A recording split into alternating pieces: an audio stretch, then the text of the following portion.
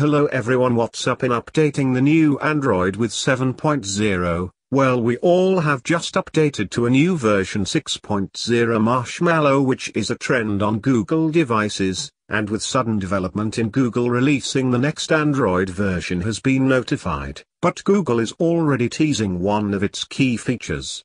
In a recent Reddit AMA, the team behind the Pixel C hinted that split screen support is currently in development. They are working on lots of things right now from that, of course. We wish we had, yesterday, said Andrew Bowers, Google's director for consumer hardware. But it would spoil the surprise event if we shared all of them. Split screen is in the works. In this new version, user interfaces look like BitOS, and smooth design. Somewhat different from the previous development. The team says it's working on smaller updates for the Pixel C. To roll out regular improvements to the convertible tablet similar to its monthly Nexus security updates. That should include the addition of always-on OK Google support, which is missing from the new tablet at launch.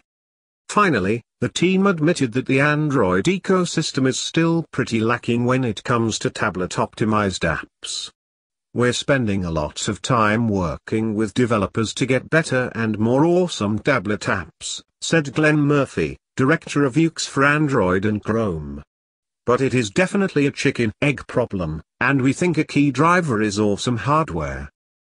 It's good to hear that Google is hard at work improving Android for the Pixel C still. Until at least some of these upgrades arrive, it may not be worth spending your money on this $500 tablet. Comment below what will be Android N is named.